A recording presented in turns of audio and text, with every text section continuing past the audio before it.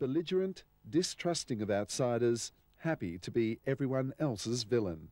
It was that approach which helped Port win an incredible 34 premierships in the South Australian Local League before the AFL allowed it to become Port Power and go fishing in a bigger pond. If we had our preference, we would have retained the black and white and the magpie, there's no question of that. We couldn't, we were told that that was impossible because of Collingwood, and so we had to compromise. But we hope in adding the two colours that we have and changing the name that we've still retained the old traditions. I think we have. Would it be fair to say that this club hates to compromise? Yeah.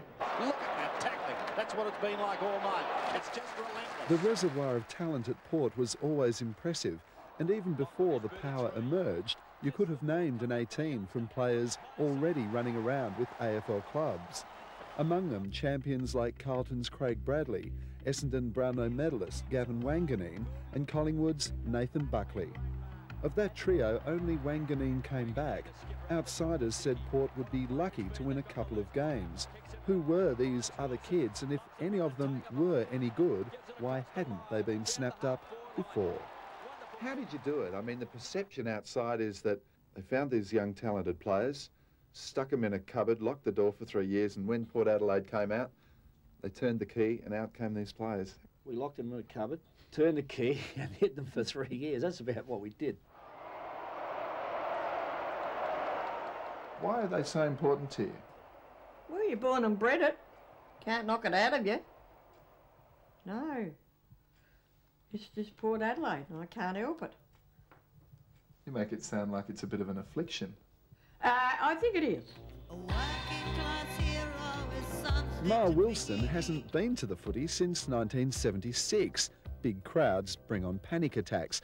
But once you've enjoyed a cup of cha with Ma, it's easy to picture what a formidable figure she'd have been in the outer. Blazingly loyal, terrific tonsils, and the courage to take on any bludger who dared cross her path. He came close enough to hit one of the kids, and I just picked my umbrella up and hit him across the shoulders, and I said, now get the hell out of here. Did he go? Yes, he went for his life because he knew damn well if he didn't, he'd get more.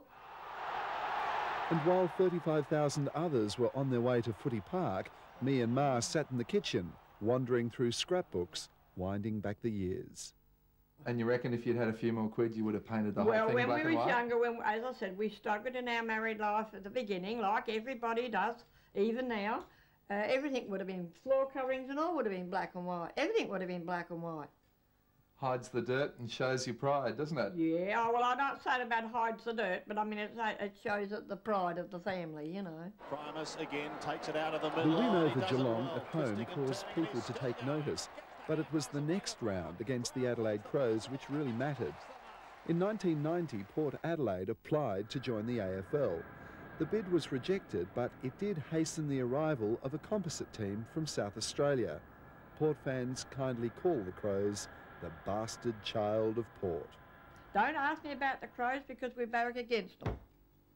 And I think you'll find most Port Adelaide true supporters do.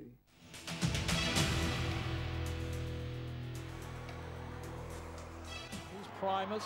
Oh, he tapped it down with the left hand.